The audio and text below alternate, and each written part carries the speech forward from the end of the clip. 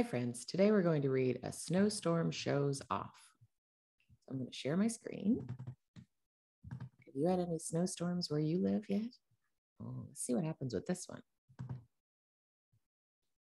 So much snow. Wow, that's a lot of snow. Belle's cousin Dylan shook snow off his coat.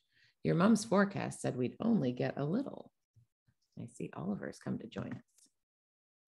Mom says snowstorms are sneaky, Belle said. Even meteorologists don't always know how hard they'll hit or where. And then there's a little kind of bubble there, and it says, dress warmly to stay safe in cold weather. Remember your hat and mittens. Wear a coat and snow pants to keep your clothes dry. It says, let's talk about snow science.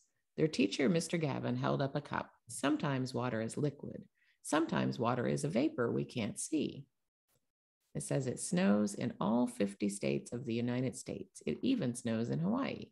And it certainly snows in Canada. I know that. He pointed outside. When water vapor gets cold enough, it freezes.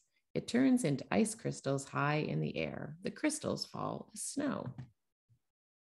Mr. Gavin wrote on the board, water freezes at 32 degrees Fahrenheit or 0 degrees Celsius. Then a big gust of wind rattled the windows. Take a wiggle break, he said. I need to call the office. Everyone rushed to look outside. Snow was blowing everywhere. Belle couldn't even see the playground. Mr. Gavin hung up. Back to your seats. The storm seems to be turning into a blizzard, but we're perfectly safe. What if we get a mountain of snow? Cody yelled. We could be stuck here until summer.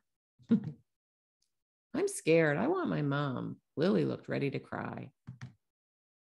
Belle raised her hand. Hold on. Weather isn't so scary once you understand it. That's right, said Mr. Gavin, and we have a weather expert in our class. Belle, come on up here. Explain to everyone about blizzards. It says blizzards are winter storms where the wind gusts are at least 30 miles or 56 kilometers an hour. The gusts keep happening for at least 3 hours. Lots of falling or blowing snow makes it hard to see. Belle bumped her fists together. Warm air and cold air don't get along, she said. When they meet, the wind gets stronger. In a blizzard, that strong wind blows snow around like crazy. Dylan said, so a blizzard is just a show-off snowstorm? Belle nodded. But not all snowstorms are blizzards. Blizzards need big winds. I wish we'd gone home before it started, said Lily. And it said, blizzards always include blowing snow, but new snow doesn't always fall during these storms. In ground blizzards, the wind blows around snow already on the ground. It says, but we don't always know blizzards are coming, Belle said, and they can whip up fast.